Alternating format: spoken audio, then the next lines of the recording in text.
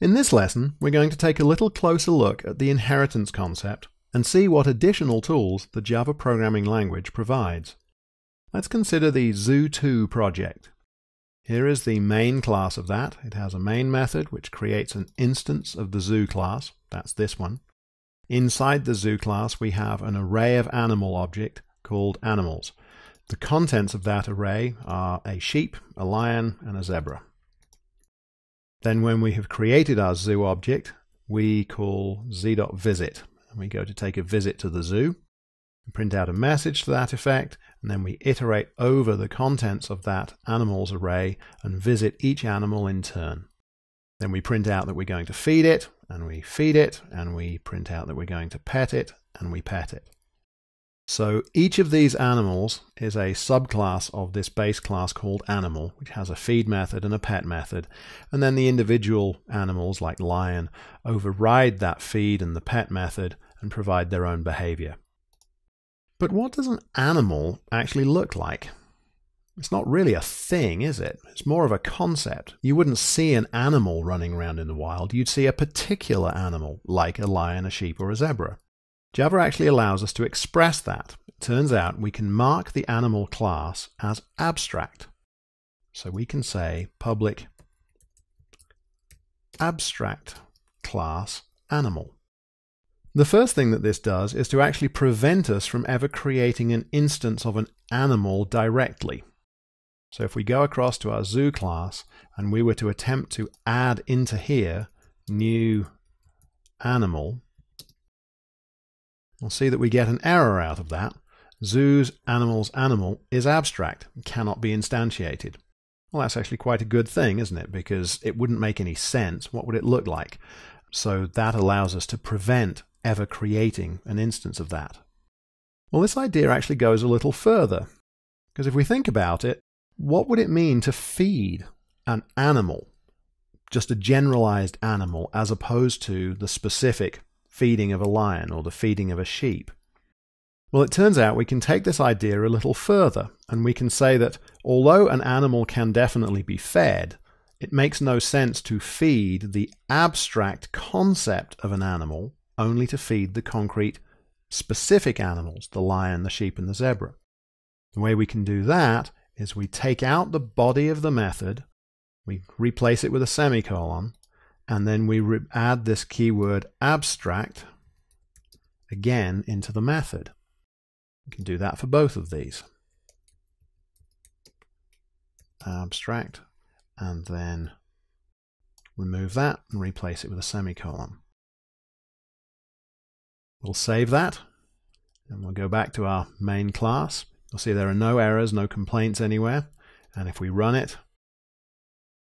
it does exactly what it's always done. So everything still works, and it's not a problem to implement our zoo as an array of animals, even though animal is not a real thing, it's just an abstract concept. Now there is a feature of abstract classes that we haven't gone into detail on. That is that they do not have to have abstract methods. They can have as many or as few real methods, and as many or as few abstract methods as you like. They can have variables for storage too. So if there's some behavior in the generalization that is concrete and shared, you can put that right there once in the abstract base class, and all the specializations will inherit that behavior automatically. Java actually allows us to take this concept a step further. Sometimes a class is entirely abstract with no variables and no concrete methods, only abstract ones, just like our animal is at the moment. In that case, it might be appropriate to turn the class into something called an interface. An interface is really just that, an entirely abstract class with only abstract method declarations and no variables. So let's go ahead and make that change. We'll change this class to be public interface animal. So we lose the keyword abstract and class and replace it with interface. Now for each of these subclasses, we no longer say extends animal, we say implements animal. And we'll save that one, and then we'll replace here.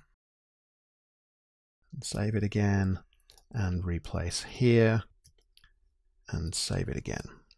Notice everything else is happy. We still have our overrides. We still provide the concrete method here. And animal is happy. Lion is happy. And the zoo class is happy. So if we run this again, we see that we get the exact same behavior we got before. So why interfaces? Well, recall that we were only allowed to have one parent class. It turns out that Java does allow us to implement multiple interfaces. So if we want to describe our lion as being an animal and being carnivore, that's fine if both animal and carnivore are interfaces. Actually, either one of them could be a class, just not both. You can extend one class and any number of interfaces. So as a final thought, we've created toString methods on classes and labeled them as @override. But the classes that we did that to didn't have any extends in them. So what parent class method were we overriding? Well, it turns out that if we don't say extends something, we're automatically made a subclass of a special class called java.lang.object. And that's the class that has the toString method that we've overridden. So in this lesson, we looked at abstract classes and interfaces. And we saw how we can use those to provide specializations that don't necessarily include any or even all of the behavior as concrete implementations.